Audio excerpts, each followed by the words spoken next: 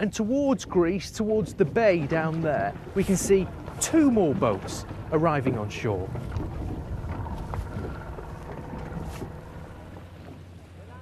Look at that. There's a child there at the front of the boat. She's about 7 or 8 years old.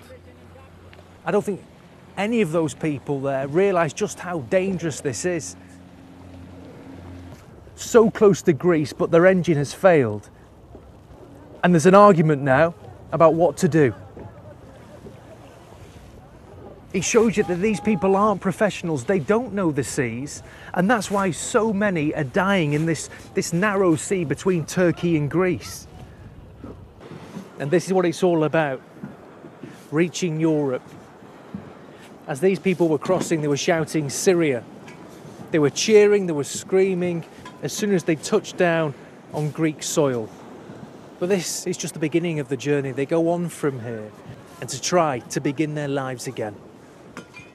Since the European refugee crisis escalated in 2015, the Salvation Army has been responding to the needs of these vulnerable people across Europe.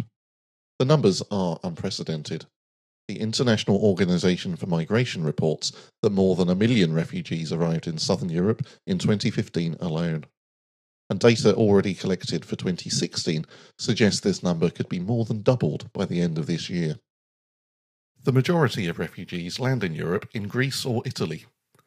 In the Greek capital, the Salvation Army's work began simply with Athens Corps officers, Majors Polis and Maria, visiting refugee camps in the city's parks. Team members have since distributed tens of thousands of sandwiches and countless cartons of milk and bottled water. Other essential supplies such as clothes, nappies, baby wipes and hygiene products have been given out in large numbers.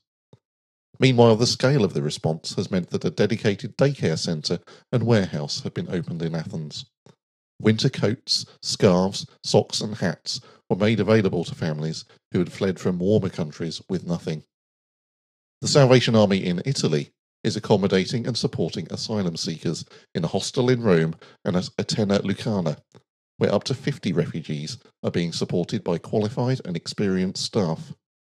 A full care and integration programme has been developed, ensuring that refugees also have time to express their own cultural identity. The General Secretary for the Salvation Army's Italy and Greece Command is Major David Cavanna. The big challenge at the moment is very much immigration.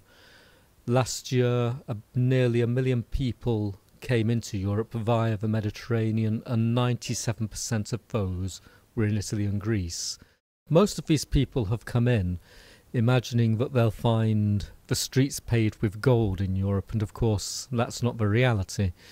Language and culture are enormously different, so there's a huge gap between their expectations and between the expectations of the families who they have left behind, who expect them to immediately be able to integrate and start earning and send money back.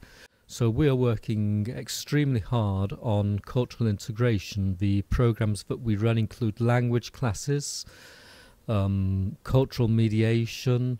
We have a series of workshops such as sewing, information technology, teaching people basic work skills for cooking and waitering, for instance.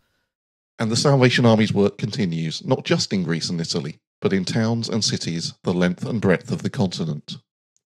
Find out more about the Salvation Army's Europe-wide refugee response and how you can support it at sar.my/Europe Refugees.